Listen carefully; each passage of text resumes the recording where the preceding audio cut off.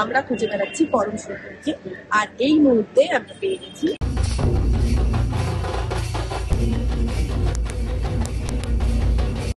Good morning and welcome back friends.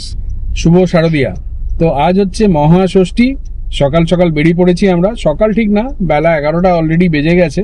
তো আমরা আজকে বেরিয়েছি, সারাদিন আজকে পুজো দেখব। কলকাতার বিভিন্ন ভালো ভালো পুজো ঘুরে ঘুরে দেখব। দিনে দিনে বেরিয়েছি যাতে ট্রাফিকটা আশা করি একটু কম পাওয়া যায়। তো খুব আনন্দ হবে, সাথে থাকুন এবং সারাদিন জমজমাট প্রোগ্রাম।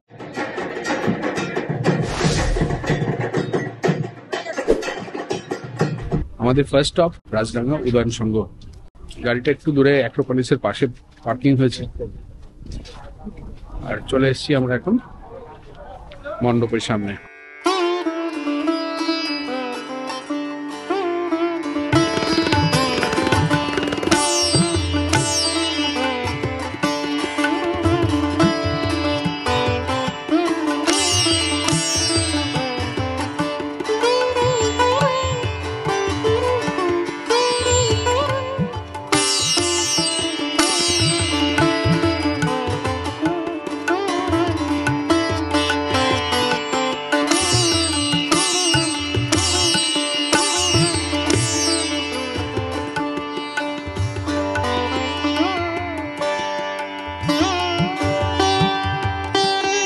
একটা ছোট্ট কারেকশন, ক্লাবটার নাম হচ্ছে রাজডাঙ্গা নবোদয় সংঘ।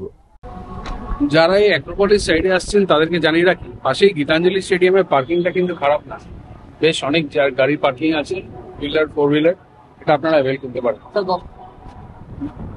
আর পার্কিং রেট হচ্ছে জাস্ট 10 রুপিস পার আওয়ার। ভাবা যায় আজকের দিনে পুজোতেও। সকাল সকাল জ্যাম শুরু হয়ে গেছে, আমরা রাজডাঙ্গা দেখে এখন বেরিয়ে পড়েছি। বোসপুকুরে দাঁড়ানোর তো ইচ্ছে আছে, তবে পার্কিং তো একটা বিরাট প্রবলেম বোসপুকুরে। এখানে গাড়িগুলো আস্তে আস্তে এগোচ্ছে, মনে হচ্ছে এই বছর আমাদের রাস্তা থেকেই বোসপুকুরকে প্রণাম জানিয়ে এগিয়ে যেতে হবে। এইদিকে কোথাও পার্কিং নেই, অন্যবার অনেক ঘুরে ঘুরে আমরা দূরে কোনো একটা পার্কিং এর ব্যবস্থা করি। এই হলো বোসপুকুরের পুজো।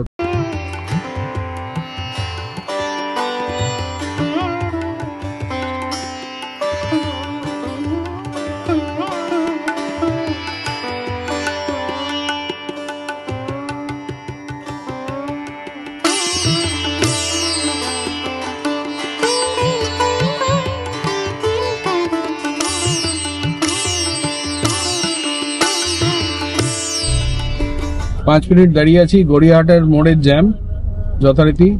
আচ্ছা যাই হোক, জ্যাম ছেড়েছে, আস্তে আস্তে করে এগোনো যাক। এবার আমরা পৌঁছে গেছি যোধপুর পার্কে। যোধপুর পার্কের ব্যাপারটা একটু সল্টলেকের মতো, খুব ইজিলি লোকে হারিয়ে যেতে পারে যদি ভালোভাবে না চেনে। তো সেটাই হয়েছে আমাদের সাথে।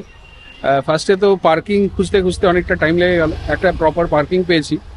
এবার কোন দিকে 95 পল্লী, কোন দিকে যোধপুর পার্ক সার্বজনীন, সেটাই খুঁজে বেড়াচ্ছি। তো একটা মাঝামাঝি জায়গায় দাঁড় করিয়েছি, একজনের কাছে জিজ্ঞেস করে জানতে পারলাম ডান দিকে হচ্ছে 95 পল্লী। তো আপাতত আমরা যাচ্ছি যোধপুর পার্কের 95 পল্লী দেখতে।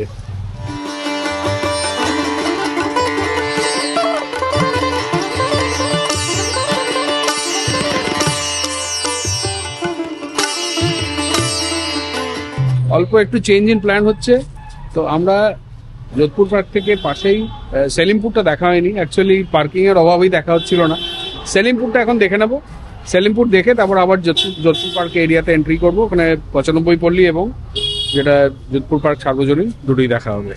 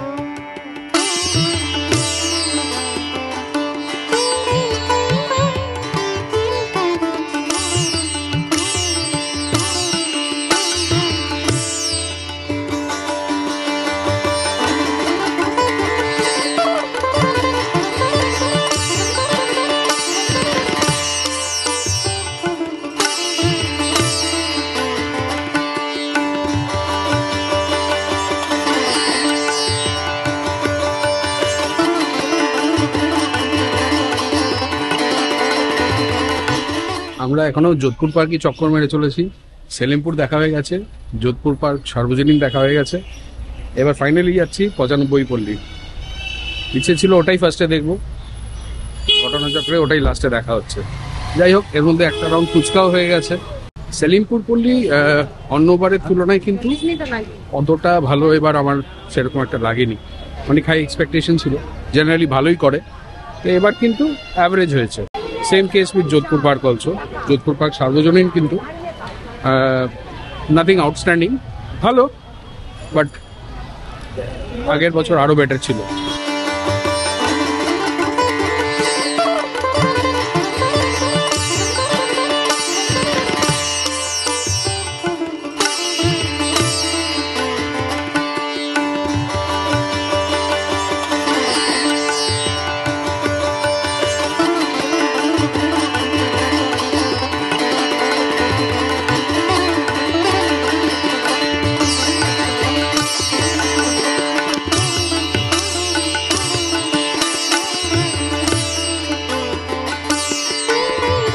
ফাইনালি 95 পল্লী কিন্তু বেশ ভালো বানিয়েছে। রাত্রেবেলায় ডেফিনেটলি লুকটা আরো অনেক এনহ্যান্সড হয়ে যেত, তবে দিনের বেলাও কিন্তু বেশ ভালো লাগে।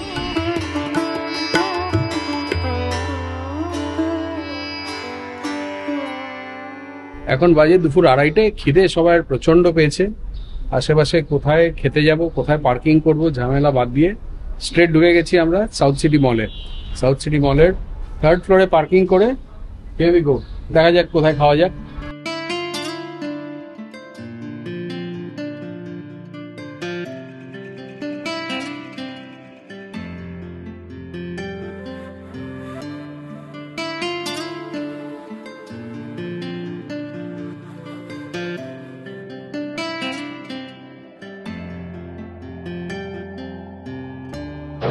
এই আপাতত সাউথ সিটির ফুড কোর্টে আমরা চলে এসেছি। তো এখানে খাবার দাবার নিয়ে সবাই বসে পড়েছি।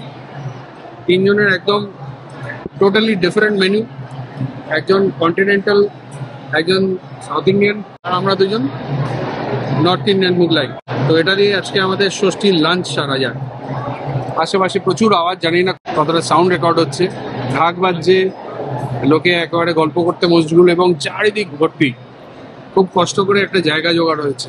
এই হচ্ছে আশেপাশের সিট।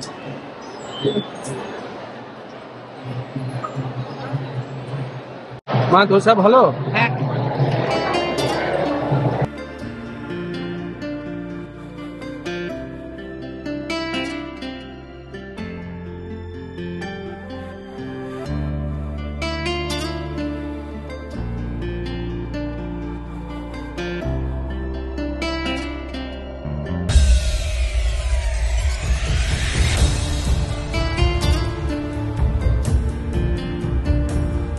কাঁচের উপরে দাঁড়িয়ে আছে। কাঁচের উপর দাঁড়িয়ে আছো?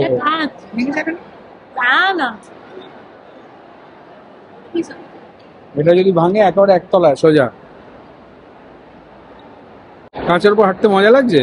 ভেসে ভেসে হাঁটছো, ভালো লাগছে? মানে কাঁচের উপর হাঁটতে কি মজা লাগছে? এই পুরো কাঁচ। সামনে এসো, এই দেখো উপর নিচ অব্দি হচ্ছে একদম সবকটাই হচ্ছে কাঁচ। যাই, লাঞ্চ না হয় আমাদের তো কমপ্লিট হলো, ভ্যারাইটিস অফ লাঞ্চ সব মিক্স করে। এখন তো সবারই পেট ভার, কে কতটা হাঁটবে খুবই ডাউট আছে। তো দেখা যাক, এখন আমরা এখান থেকে মল থেকে বেরিয়ে দেখি আরো ডাউন সাউথ যাব।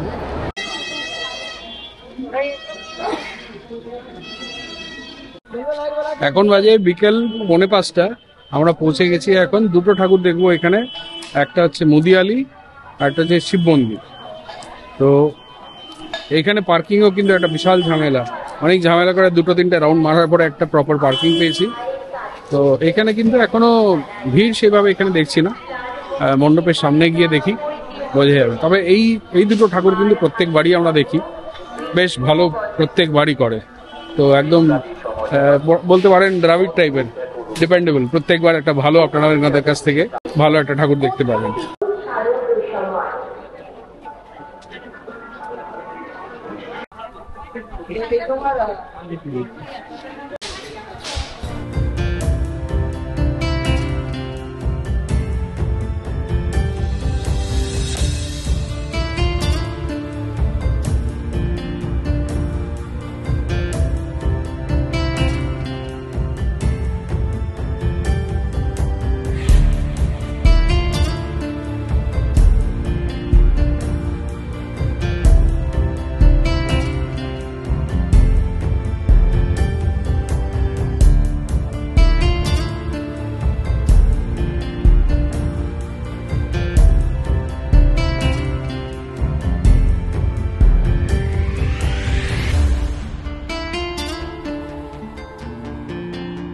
ঘুরপাক খেয়ে চলেছি, শিব মন্দির থেকে বেরিয়েছি, এখন মুদিয়ালি যাব, তার জন্য পুরো বিশ্ব ব্রহ্মাণ্ড ঘুরে আমাদেরকে যেতে হচ্ছে।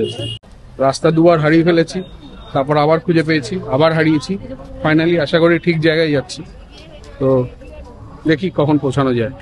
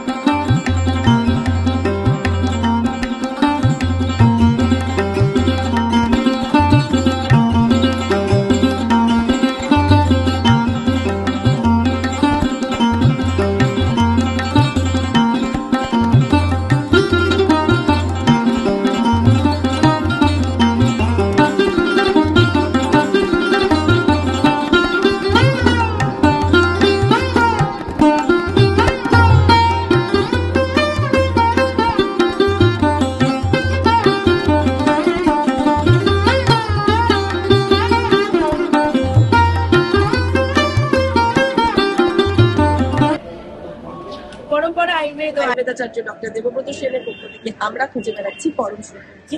আর এই মুহূর্তে আমরা পেয়ে গেছি